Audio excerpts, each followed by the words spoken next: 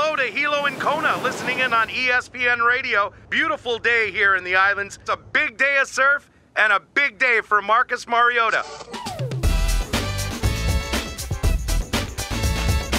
The pick is in. The Tennessee Titans have decided at pick number 2. With the second pick in the 2015 NFL Draft, the Tennessee Titans select Marcus Mariota, quarterback, Oregon.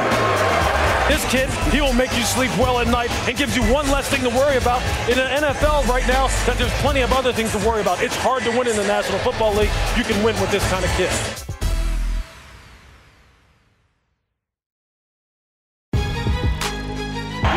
Mariota under center, dropping, looking, firing. He's got Delaney Walker. Touchdown! Titans! 4 touchdown passes for the kid. Marcus Mariota just threw and caught a touchdown pass.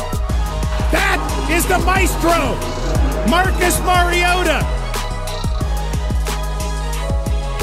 My goodness, the young Maestro is special. That's why you pick him. That's why you want him. And that's why Marcus Mariota is the man. When you first meet a kid when he's 11 or 12 years old, you don't have a crystal ball and say, this kid's going to be, a number 2 draft pick, he's going to win the Heisman, but you just hope that a kid at that young of an age has the support to get all the way to that point. Mom and Dad,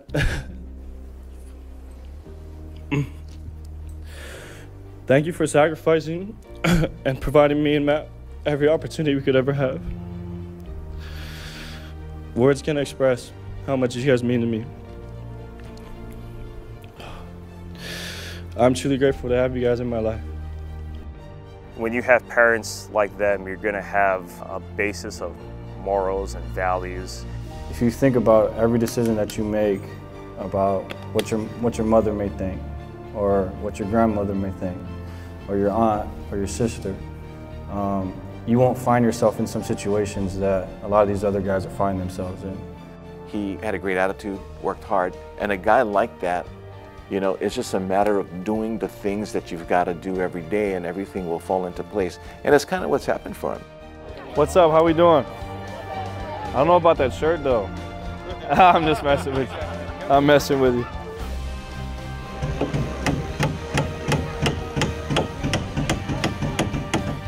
I could see, and we all could see at St. Louis, that he was going to be out there doing bigger and better things for everybody. So for us, this is no surprise that he's out there in the community, in our global community especially, and making a difference everywhere. How we doing? What's your name? It's very nice to meet you, Brandon. I think a combination of his giving back stems from the family values that they have in the Mariota home. A good example of that is when Marcus was a 9th grader, he received the Webco Foundation Scholarship. We usually have about 40 applications for that scholarship. It's very competitive. It goes to a freshman. That scholarship is $7,500 a year for 4 years. So it's a $30,000 award. And the Mariotas had Marcus and Matt, at St. Louis, and it was a struggle, paying private school tuition, especially with the cost of living in Hawaii. Marcus ended up receiving the scholarship. And later that year, when the general scholarship applications became available, I approached him one day and said, hey, Marcus, I noticed you haven't applied for the general scholarships, for the academic scholarships. There's a number of scholarships you qualify for. You really need to apply. And his response was, he says, oh no, I talked it over with my parents, and we're just grateful that we got the one that we got, that it's important that others have opportunities to receive scholarships as well. I mean, that was really touching for me. My parents, no matter what, have done their best to give back and serve. I just kind of motivate to be that for people.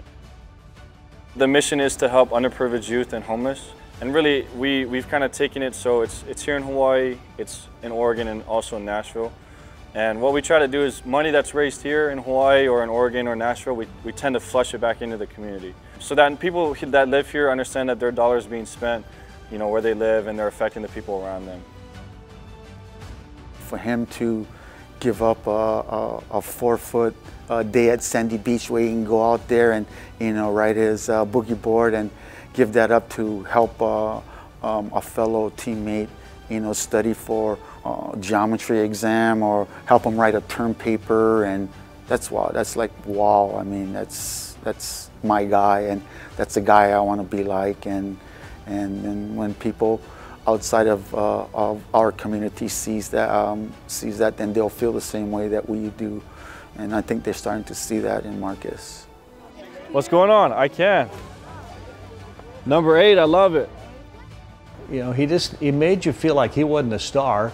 He was, but he never made you feel like you were talking to a star. He made you feel like you were talking to somebody that respected you for talking to them. That's weird. Thank you, Marcus. Of course, Thank you so much. Yeah, very nice to meet you. Nice to meet you too.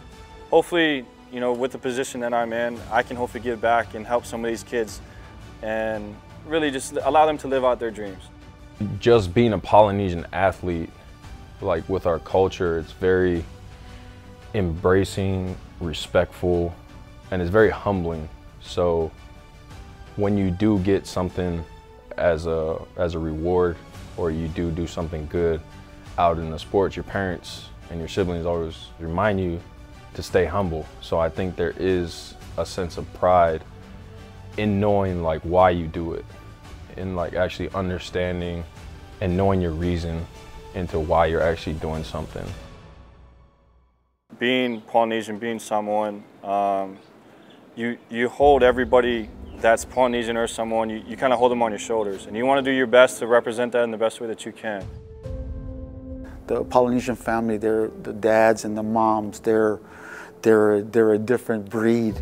Your mom and my mom would just be happy with us just being out there and participating, but the Polynesian community is just a bit different. But in a way that's different, it really pushes the Polynesian athlete to another level, and not being satisfied with just what you've done, but you've got to get better, and it's just a matter of how you can get better the next day and doing something about it. The kind of guy that he just gets you better, no matter what you're doing, no matter what field you're in, what job you're in. Just if you watch him and see how he goes about his everyday life, he always finds a way to make you get better. Marcus means everything to this team. He's our leader first and foremost. I think as a team, we all count on him to just do what he does. He's a fantastic player, and we all trust him. We all have our faith in him. We all got his back no matter what. He's a special dude, and I'm happy to be here with him, and I'm happy to be on this team with him. And I can't speak for nobody else, but man, I know he can take us all the way. Marcus is a true leader. He was born a leader. He's not afraid to take criticism on his back. He owns up for his mistakes, and that's a guy you want to play for. That's a guy you want to be the captain of your team. And that's a guy you want to be your quarterback, is a guy who's not afraid to take the blame. He never points the finger. And I'm defensive of Marcus, and a lot of us are, because he took a lot of harsh criticism. And he takes on the chin. He goes out there to work each and every day. So I have a tremendous amount of respect for him. We train a lot together on and off the field that people don't always see. But he's one of the first guys in the building each and every day, and I appreciate him, and I'm sure the success will follow.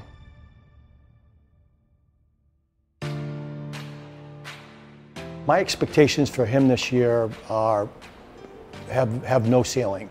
I've seen him recently. He's bigger, he's stronger, he's dedicated to working out. I think the Titans have brought in new weapons in protecting him. I think you're going to see him pop this year like never before. The excitement, it always comes around, but I can really feel it this year, and it's fun because, again, we got a good core group of guys that have been there since really my rookie year, and we've kind of always consistently got better. To put 3 winning seasons together is an awesome foundation. Now let's go take the next step, and I think we're ready to do that. I think you're going to see him take this team to new heights this year. I think they've got a chance to be really good because that's Marcus Mariota. If you put him around great players, he'll take them to a new level. And I'm going to step out on a limb. I think this is the year. I really think this is the year when they back to the playoffs and make a little bit of a run. Mariota steps up, throws downfield. There's Davis. He's got it at the 15, gets away to the 10, to the 5, to the end zone. I think we have an opportunity to make a next step. I'm excited to get healthy. I'm excited to go back out there with our guys. Again, we've got a solid foundation, and for us right now, I think we're always kind of getting better. I think Coach Vrabel's got a vision for us, and as we continue to push towards that vision, I think we'll end up where we want to go.